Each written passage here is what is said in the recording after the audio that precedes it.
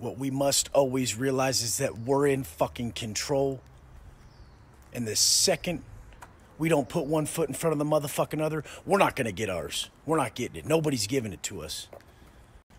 The real ones fucking realize that success flows and stems from ideas.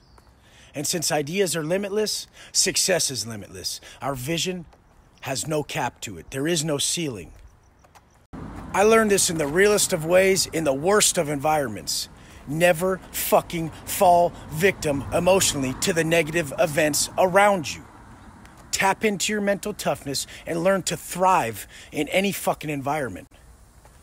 The good guy doesn't always win, and justice won't always fucking prevail. It won't.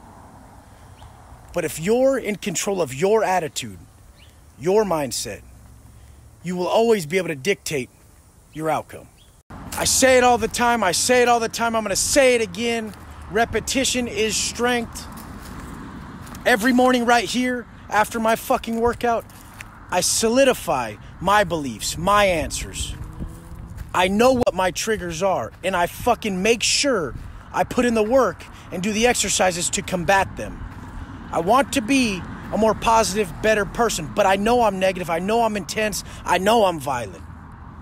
So I have to solidify these fucking beliefs that I'm going to be a better person, that I'm going to be fucking more compassionate, that I'm going to push people to be better, that I'm not going to draw myself into negativity. Like I said, I'm the worst. I have that trait. But we can win. And when we win, it means that much fucking more. So we know it's coming. It's coming today. Everything that plagues you in your life is coming today. You may not have the negative traits like I do. You may have a problem with asserting yourself and being more confident. So get your ass in the gym. Go do something that you fear doing and overcome that shit. I'm not me if I don't get up and earn it. If I don't get up and work on my body. If I don't reflect. If I don't just feel that aura from within, that shit coming from the universe that just gives you the chills when you think about what you could create with your own action. You know when a thought provokes a physical feeling? A thought, a powerful thought about your future, when it provokes a physical reaction like goosebumps, the chills, whatever the fuck you call it, or it brings you to tears, that's your path. What else more do you need? How many more signs do you need? What do we follow other than that? I was thinking about what I could be, and it fucking just it gave me the craziest vibration and the craziest feeling ever. That was the sign. We don't need nothing else than that. People tell me they don't have energy or they don't have motivation, and I just say, well, why the fuck you talking to yourself like that? They're like, what do you mean? I'm like, why the fuck are you talking to yourself like that?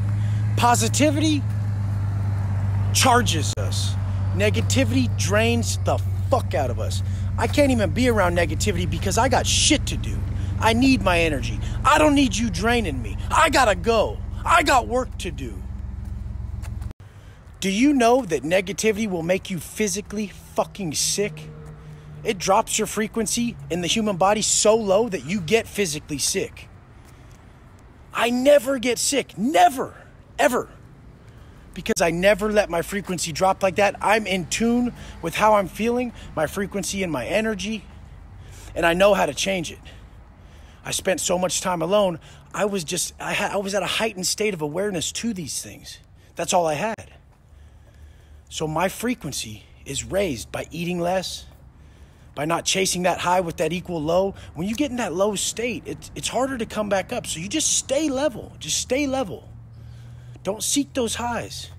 Like I said, goodness is uneventful. It does not flash. It glows. We do not need these peaks and valleys. We don't need this. This fucks us off. It's harder to come back up out of that. Just stay level.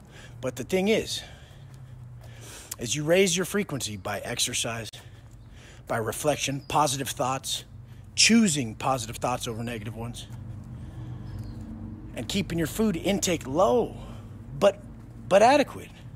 Don't do that stupid shit where you try to rush it. Just a quick reminder for all of us today, because we all fall victim to this. I do it. We all do it.